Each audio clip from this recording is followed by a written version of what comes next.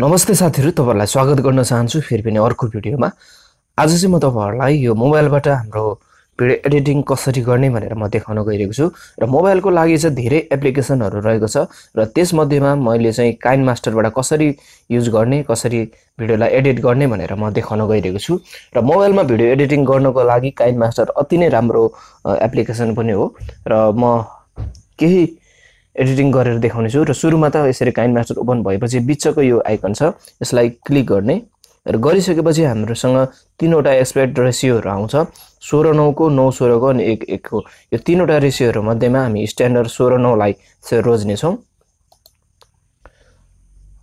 र यसरी 16:9 को स्ट्यान्डर्डमा एउटा हामीले रेशियो खोलिसकेपछि काइनमास्टरको एउटा ड्याशबोर्ड आउँछ र आइसकेपछि अब यहाँनिर हामीले मिडियाहरु लिएर आउनु पर्छ हाम्रो फाइलहरुलाई। सुरुमा त म मिडियामा यसरी जाने छु र गइसकेपछि आफ्नो फाइल कहाँनिर छ त्यो पहिला सुरुमा यसले देखाउँछ र मैले चाहिँ भिडियोमा केही फाइलहरु राखेको थिए र यसलाई म एउटा क्लिक गर्छु, यसलाई पनि क्लिक गर्छु र यसलाई यो तीनवटा क्लिपलाई मैले एडिट गर्न गइरहेको छु।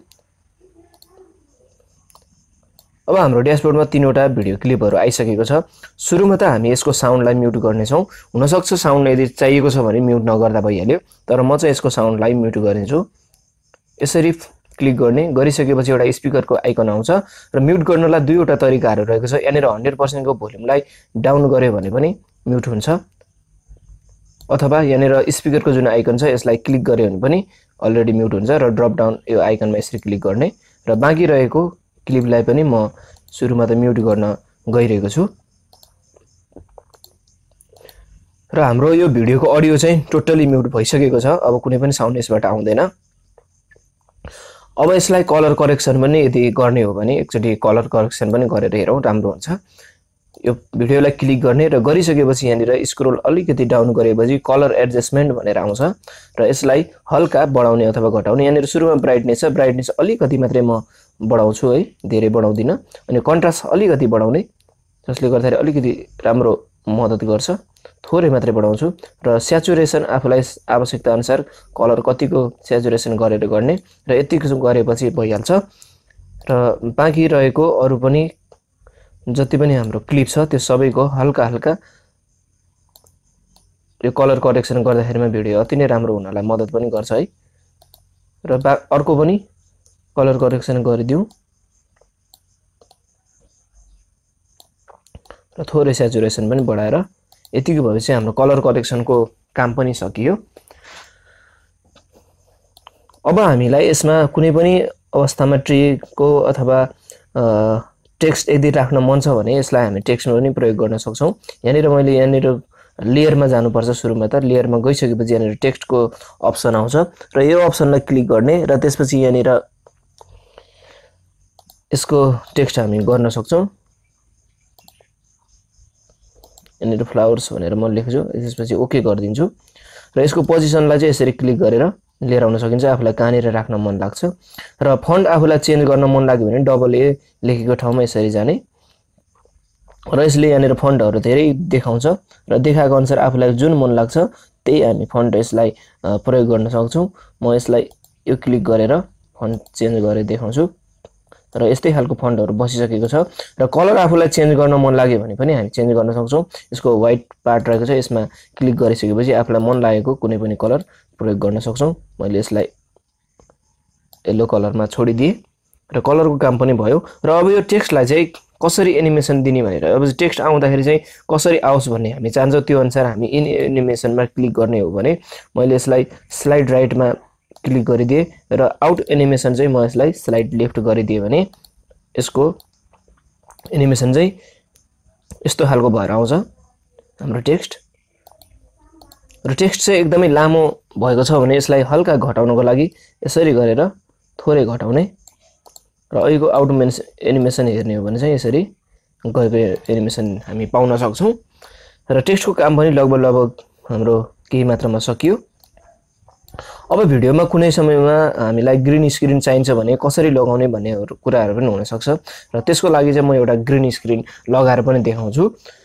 सुरुमा त यसको लेयरमा जानुपर्छ र लेयरमा गइसकेपछि यहाँनिर अर्को मिडिया भन्ने अप्सन आउँछ। अप्सन आइसकेपछि हाम्रो ग्रीन स्क्रिन कहाँनिर छ यसरी खोज्ने र मैले चाहिँ एउटा ग्रीन स्क्रिन यसरी तयार गरेको थिएँ र यो ग्रीन स्क्रिन यसरी आउँछ। त्यसपछि यसलाई साइज घटाउने बढाउने हामी यसरी गर्न सक्छौँ। म चाहिँ यतिको मात्र बनाएर हल्का यसको पोजिसन मिलाएर छोडिदिन्छु र यहाँनिर अप्सनको रूपमा यहाँनिर क्रोमा की भनेर आउँछ र क्रोमा की आइसकेपछि यहाँनिर जस्ट एनिमललाई यसरी क्लिक गरिदिने हो भने ग्रीन स्क्रिन टोटली हटेर जान्छ र टेक्स्टको भएको कारणले गर्दाखेरि यतिकोमा नै मिलिसकेको हुन्छ र म यो ग्रीन स्क्रिनलाई पनि अलिकति थोरै मात्रै गरेर देखाउँछु र यतिको भएपछि हाम्रो ग्रीन स्क्रिन टोटली हटेर यसरी आएको छ। यसरी पनि ग्रीन स्क्रिन तयार गर्न सकिन्छ र कहिलेचोटि हामीलाई यसमा सब्स्क्राइब बटन पनि राख्न मन छ भने है अनि यो सब्स्क्राइब बटनको लागि पनि लेयरमा जाने र मिडियामा गइसकेपछि हाम्रो सब्स्क्राइब बटन कहाँनिर छ त्यो खोजेर हामी गर्न सक्छौँ है। मैले चाहिँ एउटा फोटोसपबाट एउटा तयार गरेको थिएँ। यसलाई नै हल्का सानो अथवा ठुलो राखेर कुनै पनि ठाउँमा पोजिसन मिलाएर गर्न सक्छौँ है। म यसको पोजिसन यतिकै राखिदिन्छु र यसको पनि एनिमेसन म दिन्छु। यसको स्लाइड अप गर्दा पनि हुन्छ। त्यसपछि आउट एनिमेसन चाहिँ यसको स्लाइड डाउन यसरी गरेर हेर्ने हो भने यसको एनिमेसन सब्स्क्राइबको जुन एनिमेसन चाहिँ म हल्का सानो थोरै मात्रै राख्छु, त्यही भएर यति गरेको छु र यसरी हाम्रो एनिमेसनलाई पनि दिन सक्छौँ र यसरी गरेर हामीले काइनमास्टरबाट सजिलोसँग भिडियो एडिटिङ गर्न सक्छौँ। र अर्को कुरा कुनै पनि समयमा हामीलाई एउटा अडियो चाहिँ राख्न मन लाग्यो भने एउटा हुन्छ भोइस ओभर भन्ने हुन्छ है। यो भोइसमा यदि हामी स्टार्ट गरेर रेकर्डिङ गर्छौँ भने यहाँनिर जे हामी बोल्छौँ त्यही नै यहाँनिर रेकर्ड भएर बस्छौँ। तर यति नगरिकन म चाहिँ यसमा सिधै एउटा अडियो राख्न गइरहेको छु र अडियोमा यसरी क्लिक गरिसकेपछि हामीलाई जुन अडियो चाहिन्छ त्यो अडियोलाई ल्याउने मसँग यहाँ कपिराइट फ्री अडियो छ। यसलाई मैले प्लस गरिसकेपछि यसरी अडियो हाम्रो यो टाइमलाइनमा आयो र यसरी आएको छ र हामीलाई जति चाहिन्छ त्यति अडियो यसलाई राख्न सक्छौँ।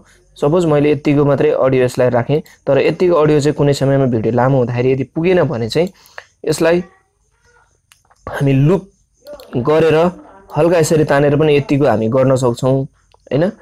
र लुप नगरिकन लुप यसरी गरिसकेपछि नतानिकन यदि हामीले यसलाई extend to end of project भनेर यदि हामी गर्छौँ भने चाहिँ यसलाई ओके गरिदियो भने हाम्रो प्रोजेक्टसम्म यो अडियो मिलेर जान्छ र यसरी चाहिँ हामीले काइनमास्टरलाई बाट सजिलोसँग हाम्रो भिडियोलाई एडिट गर्न सक्छौँ। र अर्को कुरा रह्यो यो ट्रान्जिसनको कुरा।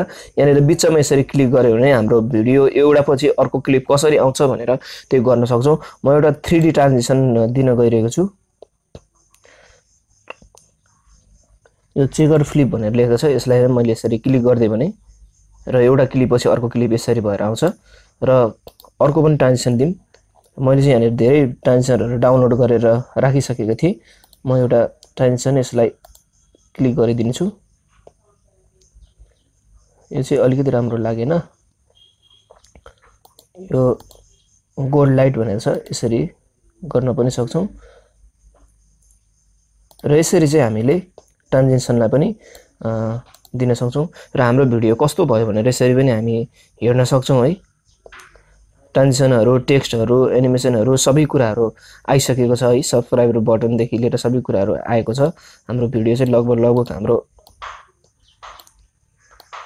तयार हुन थालिसकेको छ।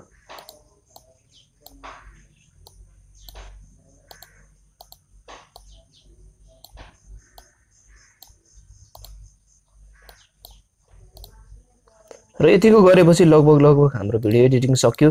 आफू यदि खुसी भयो भने यतिको भयो हाम्रो भिडियो हुन्छ भन्ने जस्तो महसुस भयो भने हामी शेयरको आइकनलाई यसरी क्लिक गर्ने र गरिसकेपछि यहाँनिर कुनै पनि साइजमा हामी यो भिडियोलाई एक्सपोर्ट गर्न सक्छौँ। जस्तै यहाँनिर मैले फुल एचडी 1080p 25 फ्रेममा मैले यसलाई एक्सपोर्ट गर्न गइरहेको छु, अथवा यसलाई घटाउन अथवा बढाउन सकिन्छ कुनै पनि आफूलाई फ्रेम एडजस्ट गरेर। तर स्ट्यान्डर्डको रूपमा नै फुल एचडी 1080p र 25 फ्रेम पर सेकेन्डलाई नै मैले यसलाई एक्सपोर्ट यसरी गरिदिएँ भने लगभग हाम्रो भिडियो चाहिँ एक्सपोर्ट हुन थालिहाल्छ। र यसरी चाहिँ हाम्रो भिडियो तयार हुन्छ। आजको भिडियो तपाईहरुलाई कस्तो लाग्यो? यदि मन पर्यो भने चाहिँ भिडियोलाई लाइक गरिदिनुहोस्, सब्स्क्राइब गर्नुहोस् र अर्को भिडियोमा पक्कै पनि हाम्रो फेरि पनि भेट हुनेछ। तबसम्मको लागि नमस्ते।